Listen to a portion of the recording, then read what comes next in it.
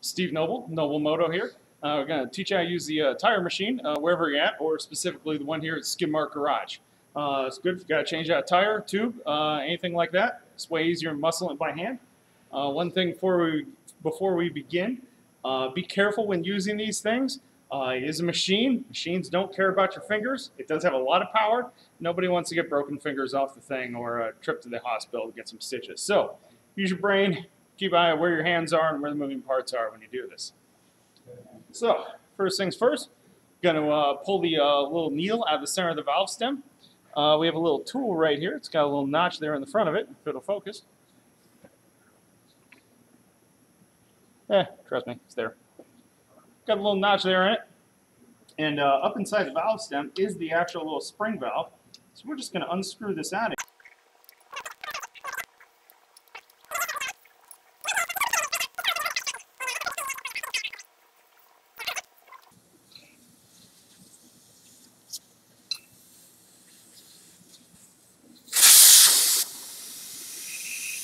All that drains. Get your little look there at the little focus there on the little spring tab. This little plunger here. That's what actually keeps the air inside your tire there. Little tab there. I'm going to put this off to the side in a safe location where we won't lose it, where it'll stay clean. And that should drain all the air out of the tire right there. On the front tire machine, you got your 4 pedals. Got an up and down movement, the in and out movement here. The third one from the left is actually the actuator that actually operates this arm here, and this is what we're going to use to break the tire bead free with. And then the fourth one actually makes the unit rotate. So, just for demonstration, we'll make that work later. So first thing we're going to do, we have the little mechanical arm here. We're going to roll the tire up against the rubber pad, and then we're going to put the metal plate here on just outside the edge of the bead on the rim. Now press the second or third pedal from the left, or second one from the right. You're going to hear the air go, and it'll actually pull this arm in and break the bead off on the tire. Want your hands up here. It's awfully close setup. So let that free. That broke the bead off right here. I'm going to rotate the tire around a little bit more. Right about there.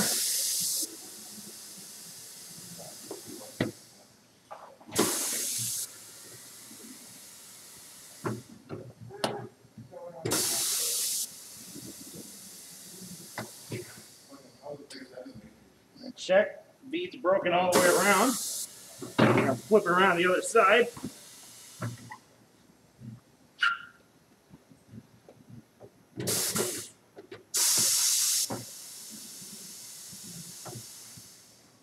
Same thing there.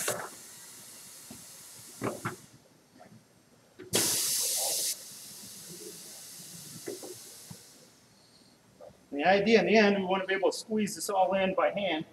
Squeeze the bead of the tire away from the wheel.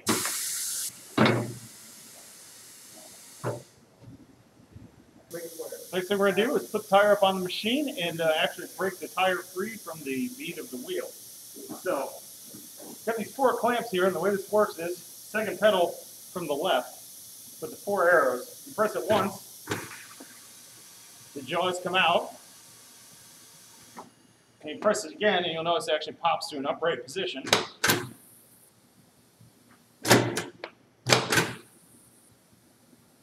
hang on.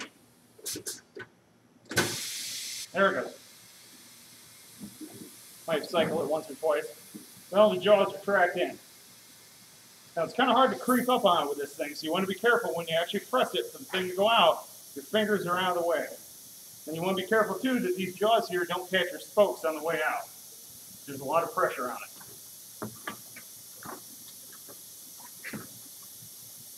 So we're going to set the wheel up in here a little bit. We're going to hold it above the jaws. Press this out. You can kind of feather it a little bit with your toe there. And we get it all the way out. Make sure the pedal locks down. And once it's locked down, this wheel is attached to the mount here. Next step, we've got the upper clamp here. Moves in and out, moves up and down. a little lock button right here. It actually locks it in place, the up and down movement. So pull the trigger, release it. Bring it down to this little metal edge here. It's sitting on the edge of your bead. Hopefully you can see that. Lock it in place.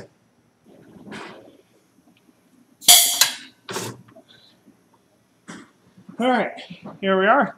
And take the arm here, push it down against the bead of the rim.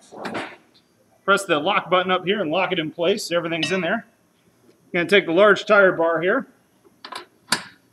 We're going to hook the end of the tire bead and pull it up over this little metal tab here. And we got to make sure the tire actually pulled over this spot here. If it doesn't, it'll just pop the tire iron out of there.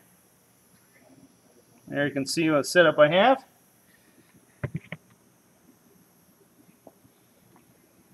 All right, now we're going to press the pedal on the far right. The machine should rotate, and the machine should do all the work and pull the tire up out of the off the rim, or off the bead up onto the rim. So here we go.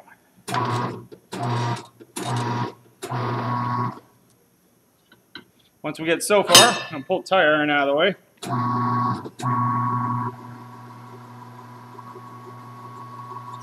And there you have it. First bead is off. All right, got the tire iron here all the way down through to the other side of the bead. Let me show you on camera here. You can see all the way down in through there. The end of the tire iron is actually holding the other bead out. So, I'll hold that in place. Same scenario. We're going to pull this up and over the edge there, like that. We're going to take a little PB blaster, soapy water, something like that. Give a little spritz down in there. You don't always need this, but on an old tire like this, it sure does help. Same scenario again. Press the pedal on the far right.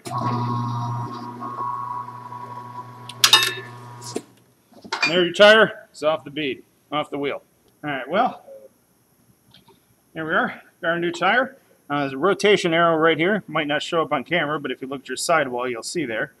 So you want to pay attention to the way that tread is going to rotate and the way the wheel is going to rotate, because that's how it'll actually, that's how it actually makes the rainwater shoot away from your tread tires. You don't want to put those on backwards, obviously. So brake rotor will be on the right side, therefore arrow should be pointing this way, so this other side of the bead here will go on first. And we got a rag here soaked with soapy water. So we're going to soap up the inside of the bead here. And what this does is it gives it a little bit of lube for the tire bead to go over the edge of the rim there.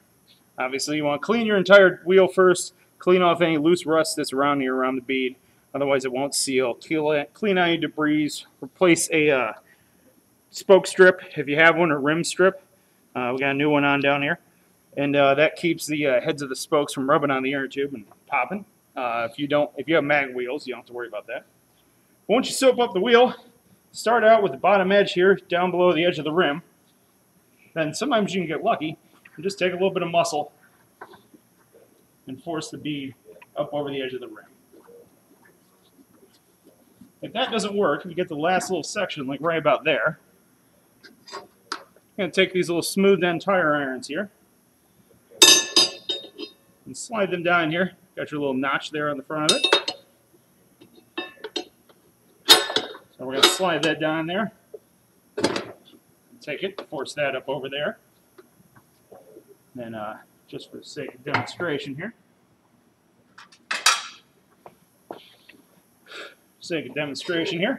get the other tire iron, force that down in there, underneath the bead, and up and over. And your first bead, pull your tire iron out.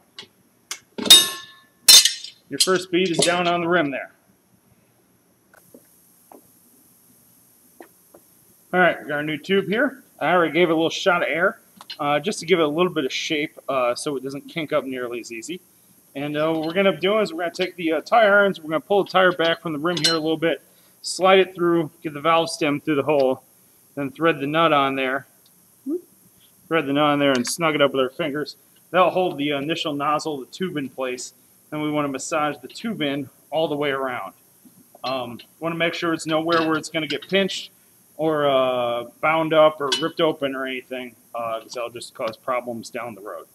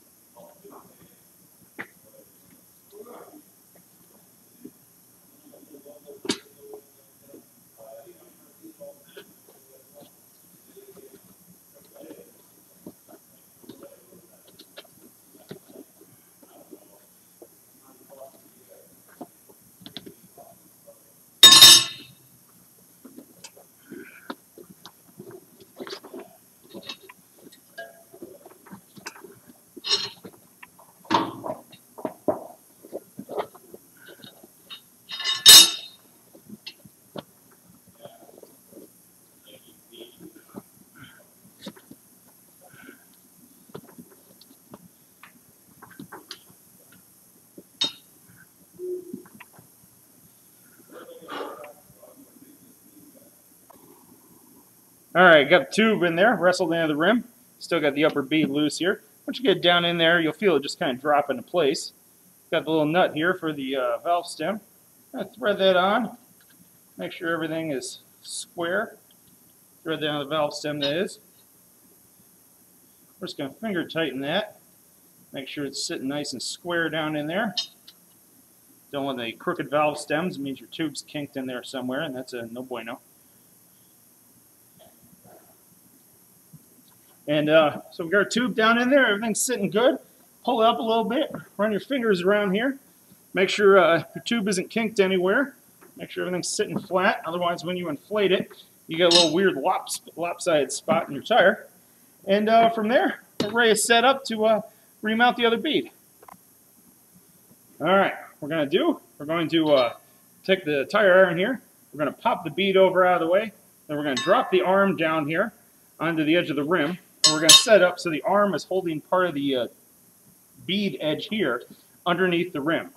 We're going to set up that way when we press the pedal, everything rotates and it forces the rest of the bead back onto the rim as it comes around. Now, as you want to do this, you want to be very careful that you don't, one, get your fingers stuck in here anywhere, or pinch the tube. Pinch the tube, cause it flat. Fingers stuck could cause loss of appendages. We started with 10. Let's finish with 10.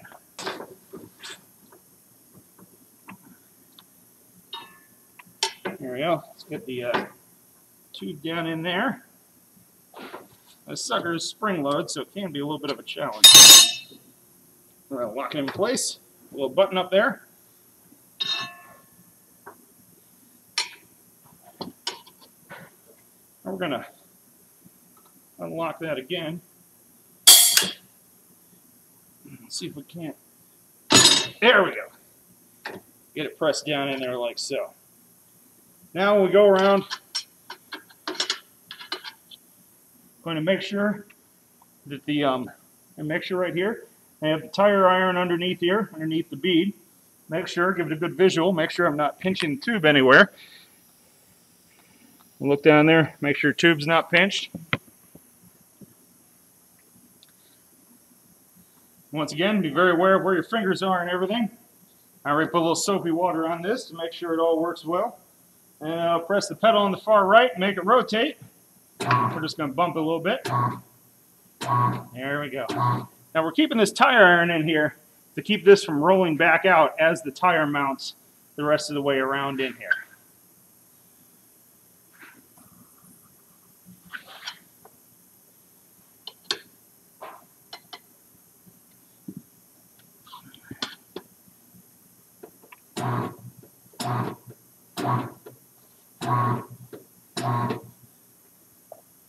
All right, our little arm popped off here, so we're going to release it again.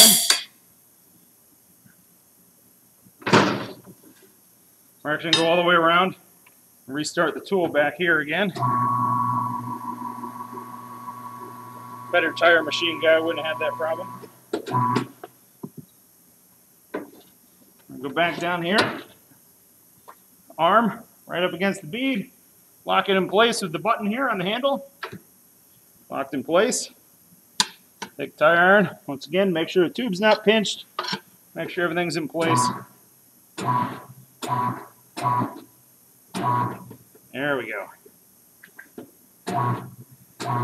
It's good to take your time doing this. No rush. Watch your left hand here as you come around because your tire is about to get a little close to the machine here. And let everything catch up. Watch your thumbs. Make sure nothing's getting pinched. It's about to snap in there. So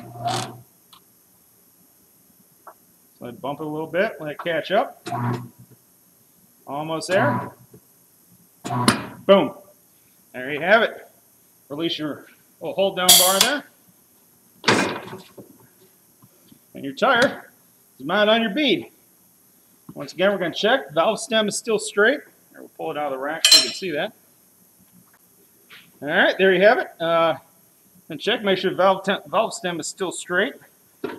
Pull it out of this rack here. Lift up as we do it. All right, see our valve stem right here. That's pretty close to being straight there. Check it, finger tighten again. Actually, can get a wrench. All right, got a wrench here. And just gently snug up the valve stem there. Tight, just like so. And there you have it. Go back around, give it a little visual down in here. Rotate around, make sure the tube's not sitting there pinched. Nothing looks abnormal. Everything looks good. And we will pump the camera up here a bit. Look around the back side here, grab some air.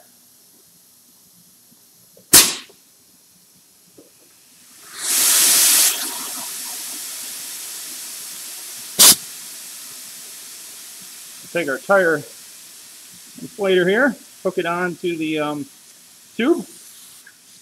Got a little gauge on here. Just going to keep bumping air. Now you're going to see the beads start coming out to pop into place here on the rim. Don't ever want to get your fingers in there. Probably take your fingertip or at least your fingernail off. Kind of pulse it a little bit.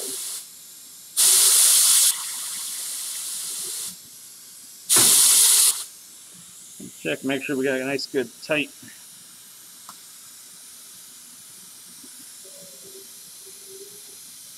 Don't want to exceed the max pressure for the tire here when we do this. You can probably hear it pop in.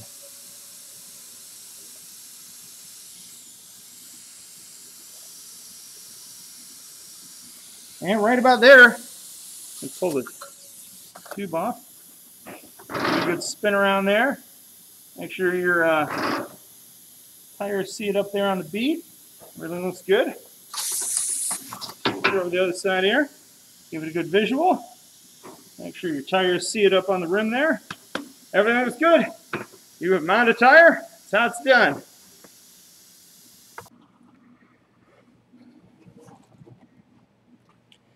All right, as you just saw, we got the tire mounted up onto the wheel. So what we got going on here is we're going to balance it.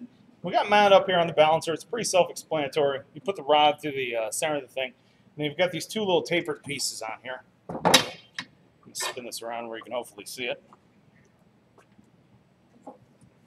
You've got these little tapered pieces right here, and the way that works is you slide it on the rod into where the tapered piece is sitting up on the bearing.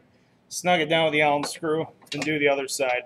Basically, you just want to make sure the bearings are sitting on these little tapered pieces and not the axle. That way everything's sitting nice and square in there. And after that, set it up here on the rollers. Slide it back into place there. Then what basically we're going to do is we're going to spin it around here. We'll give it a little rip, let it go. And we're going to mark the place wherever it stops. In this case, we're going to mark it at top dead center, or you can mark it at bottom dead center, whatever works for you. But we're going to mark it at top dead center, and wherever it stops. And then if it stops in the same spot, we're going to put a weight at that spot up here. And that's because the heaviest spot would then be stopping on the bottom. If we go 3 times in a row and we don't get to stop in the same spot 3 times in a row, we're going to call that a good balanced wheel. So right here, I'm just going to mark that black magic marker mark there. Some people mark at the bottom, some people mark at the top. I think you can see it easiest if I do it up here. So we're going to give it a little rotation here. Enough where it goes around at least twice. Don't need to spin it forever. And got these little, oh, we're waiting for that to stop. Got these little stick-on weights here from Motion Pro, even black, or they got chrome-looking ones too. But it's got a little double-sided tape on the back of this thing. And peel double-sided tape off, stick it on wherever it needs to go, and should be good to go. These are 1/4 ounce ones. You can go up and get larger ones, or if it becomes problematic, you can put them next to each other. You don't ever want to put them on top, but you can put them next to each other, and that'll, you know, make up for a way out of balance wheel. So right there, looks like it stopped at a different spot here. So just to be thorough, we're going to measure that, mark that one. Actually, no, that stopped at the same spot as before. So because of that, we're going to take a weight here. We're going to stick it right on here, just like so. All right, so we've got to balance that spot. Let's give her a spin here.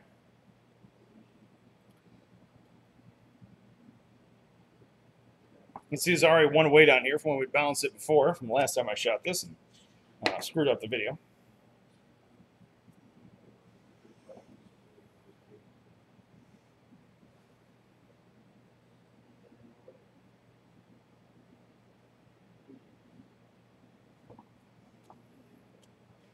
Wait for it to stop here.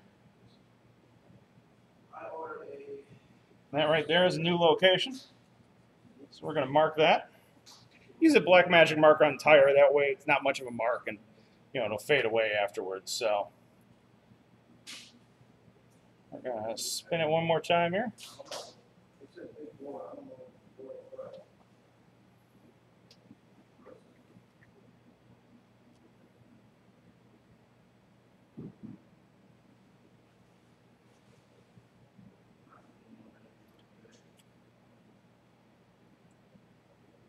That is a different location there. And one more time, just for good measure.